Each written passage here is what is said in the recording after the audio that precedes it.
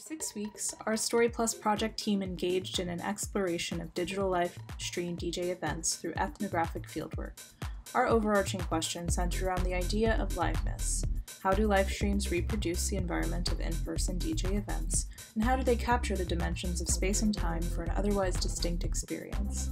Each of us had a few individual research questions concerning genre, social experience, production value, and fundraising to expand on our question of liveness. We drew our definition of liveness from Walter Benjamin's definition of aura in his critical work, The Work of Art in the Age of Mechanical Reproduction. There, Benjamin defines the aura as a work of art's unique qualities that cannot be authentically reproduced due to its original presence in a particular time and place. For Benjamin, because digital art is outward-facing and infinitely reproducible, its aura is diminished. Our research, however, sought to disprove the notion that the aura can only be contained in live performance in art. Based on our understanding of liveness, we explored how virtual performances recall or recreate the aura of live performance, and how the digital space may also enhance or diminish this aura. During the stream, we took note of our response to visual and sonic media, as well as other listeners' responses with what anthropologist Clifford Geertz referred to as thick descriptions. We employed participant observation and interviews and survey data to try to capture the experience holistically. With these questions ahead of us, we began considering how best to organize and present our work, and who our target audience would be. For us, we felt like an easily accessible and minimal website would best house our research process to reach both academics and people in the DJ space alike. Each of us focused on streams from different regions, including France, Germany, and Spain. Our approach to research was an ethnographic one.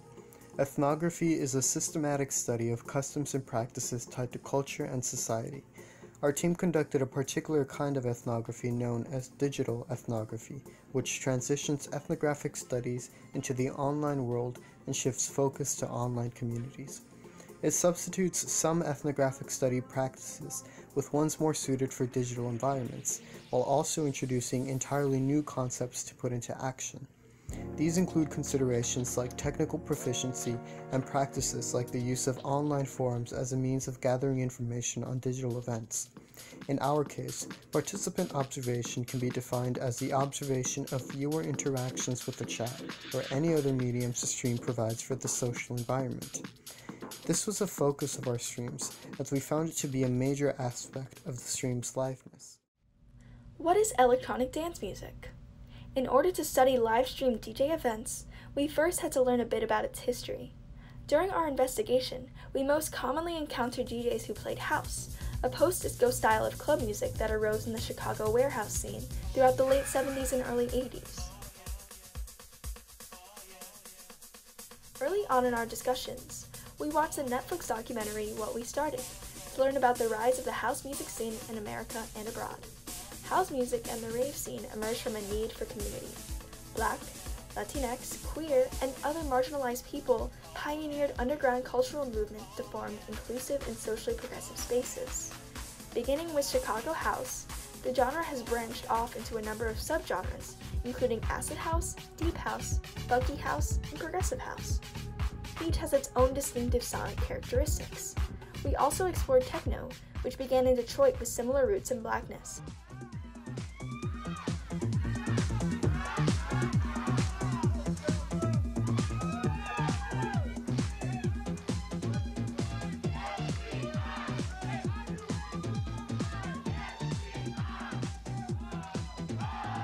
We interacted with a variety of popular live stream platforms, including Twitch, YouTube, Facebook, Instagram, and even Zoom, to understand how their respective features contributed to the listener's experience of liveness.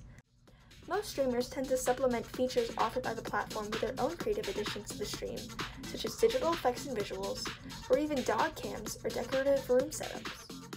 Online events and communities can sometimes be attacked by what are known as trolls. This refers to individuals who take advantage of online anonymity in order to purposefully upset and bully others.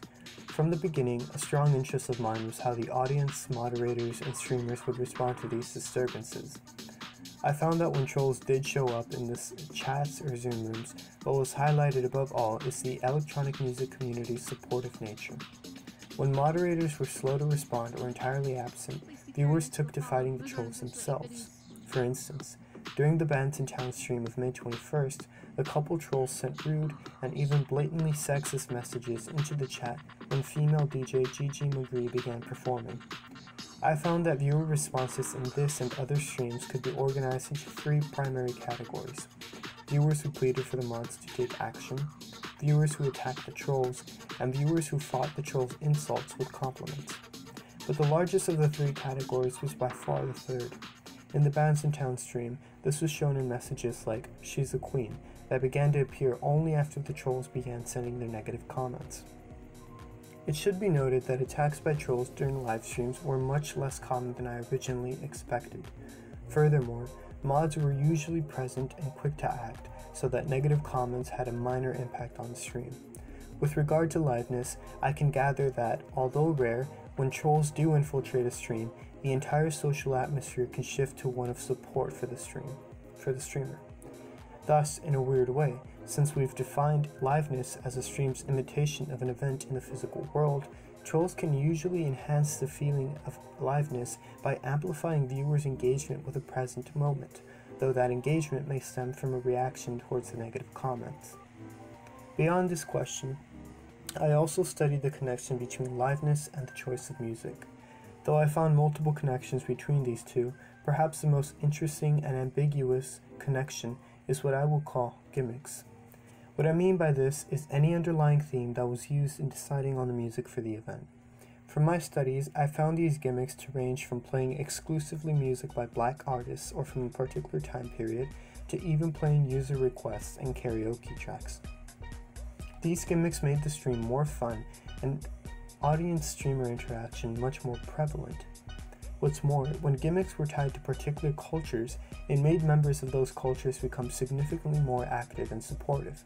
For instance, Akira's all-black music stream and Nortec Collective's Norteño Influence stream both resulted in an immense increase in the participation of the Black and Norteño audiences respectively. This manifested itself in viewers commenting on emotional connections to the music, expressing solidarity with the community, and even starting political debates in the chat. This is a phenomenon that was seen time and time again and speaks to the electronic music scene's communal nature. As previously mentioned, house music emerged from a need for community. Marginalized groups pioneered underground cultural movements, first through disco, which then evolved into house music to form inclusive and socially progressive spaces that white musicians and club goers would soon co-opt. Although this is apparent in highly commercialized and spectacle-heavy EDM raves today, independent and underground DJs continue to cultivate politically minded communities. This is evidenced by the DJ live streams we encountered that emphasized and centered around their communities and engaged their audiences around a particular cause. Through our research, we wanted to know how DJ live streams engage with community organizing and advocacy, as well as which causes live streams are advocating for and where the money goes. I'm going to leave you with this one, because we're going to beat you. Coronavirus, see ya. To answer these questions, we were able to glean information from links and comments in the livestream chat, through DJ shoutouts, and from graphics in the stream. Some DJs offered material or digital incentives for donations, like exclusive emotes on Twitch, a shoutout or username feature in the stream, or exclusive merchandise. How DJs solicited donations, and the subsequent audience engagement with the causes was carefully observed, noted, and measured in each applicable stream. Our livestream survey had questions pertaining to donations, but even while we employed our survey in at least 3 popular events, we only had 4 successful responses. A few streams we encountered, specifically on Twitch, would motivate users by adding donation widgets where donation goals were set and tracked on screen. Some of the causes that were promoted in the streams we attended included Harvest Hope Food Bank, Minnesota Freedom Fund, Black Lives Matter, the LGBTQ Freedom Fund, and the George Floyd Memorial Fund.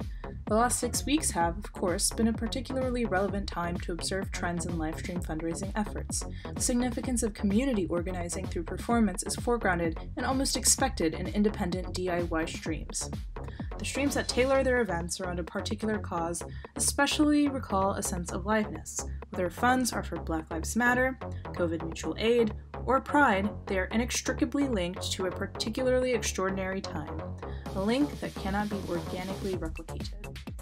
Our ethnographic methodologies were difficult to execute because of our limited means to interact with our interlocutors on a personal level. This led us to often refer to our own feelings of liveness as a gauge for what other listeners were feeling. We discovered that authenticity was a significant factor in the aura of liveness. More specifically, the DJ community's idea of authenticity, which is rooted in the do-it-yourself or DIY mentality of underground subcultures.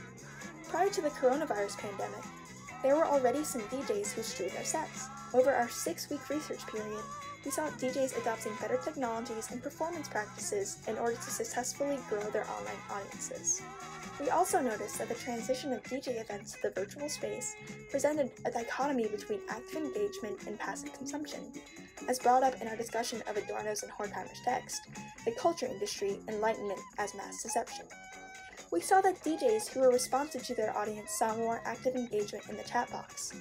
Listeners held productive conversations with others in these spaces, discussing anything from what song was being played, where they were listening from, to even how the coronavirus impacted their current lives.